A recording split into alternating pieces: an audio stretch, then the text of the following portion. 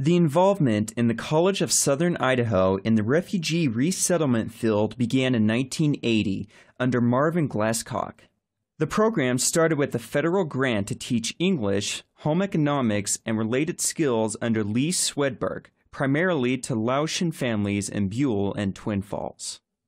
The name of the program changed several times during the years, being called at various times the Indochina Refugee Resettlement Program, the Czechoslovakian Resettlement Fund, and the CSI Refugee Resettlement Program until the most recent name, College of Southern Idaho Refugee Programs, was adopted in 2004. Management of the program changed in mid-1993 when Ron Black, CSI Incubator Manager, was appointed as Director of the Refugee Program. CSI Refugee Programs is the only provider of refugee-specific services for South Central Idaho. The United Nations defines a refugee as someone who has fled his or her country because of a well-founded fear of persecution for reasons of race, religion, nationality, social group, or political opinion. A refugee has to have fled their home country and been granted asylum in a second country. From there, they apply for refugee designation by the United Nations. Upon being designated a refugee, the individual can make application to a number of countries around the world which accept refugees. An individual making application to enter the United States must go through a series of background checks, security clearances, and health checks before being accepted for admission. After passing these checks, the admission form is forwarded to a distribution process attended by 10 national resettlement agencies and the administering governmental body. Each of those 10 national resettlement agencies have local resettlement agency offices scattered throughout the different states. There are 4 such local agencies in Idaho. 3 are local national offices in Boise, World Relief, IRC, and EMM, and the 4th in Twin Falls is an affiliate of the United States Committee for Refugees and Immigrants. Refugees destined for Twin Falls, Idaho arrive by plane and are met at the airport by a refugee resettlement coordinator and translator speaking the language of the arriving individuals or a family member who arrived earlier. From the airport, the families are taken to an apartment that has been rented and simply furnished. Culturally appropriate food for 3 days is stocked in the refrigerator and cabinets. If the arriving family is in need of clothing or shoes, they are brought to the refugee center to pick up items before being taken to their apartment. The family is allowed to make a short call back to where they have come from to let friends or family know that they have arrived safely in Twin Falls. They are then given their first pocket money check and taken to the College of Southern Idaho business office to cash the check before being taken back home.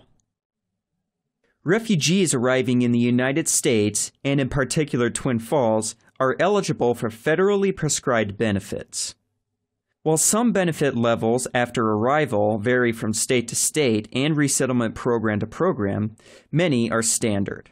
The family is eligible for a medical card for the first 8 months in the U.S., with some extensions possible for families with children.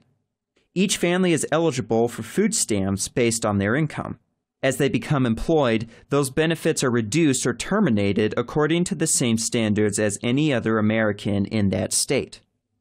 Then qualifying individuals are enrolled in one of 2 possible cash assistance programs, which will last up to 8 months depending upon income levels. The Social Services Program serves as the community connection to assure that basic health and social services are addressed with the incoming refugee families.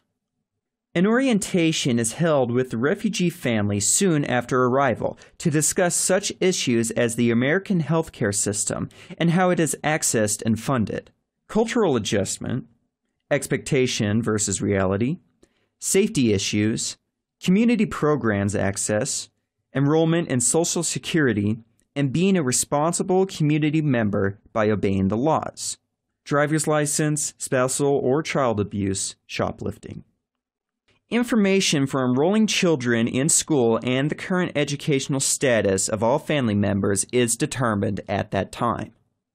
Arrangements for the arrival of health screening are also discussed.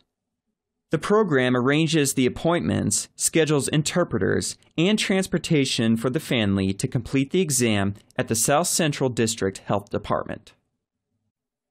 Every employable person between the ages of 18 and 65 is required to attend and participate in job preparation and job search activities. Employment preparation classes cover a wide range of material on what to expect in getting a job and employer expectations. Subjects covered are types of shifts and working environments, types of employment, part-time versus full-time, and shifts, applications, interviews, paychecks, and withholding issues. A successful job placement requires the hard work of a refugee and the employment team. The employable refugee member must participate in job search, cooperate with the employment team, follow established guidelines, and strive to acquire English in a short period of time. English language acquisition. During our ESL training, students learn English using the Rosetta Stone program, Oxford Picture Dictionary in our computer lab, work one-on-one and in groups with ESL teachers, and practice daily English with volunteers. Under the ESL program, the student is picked up 4 days a week and brought to a refugee center to participate in 2 hours of English language training. Attendance is mandatory for all those required to search for a job or receive cash assistance.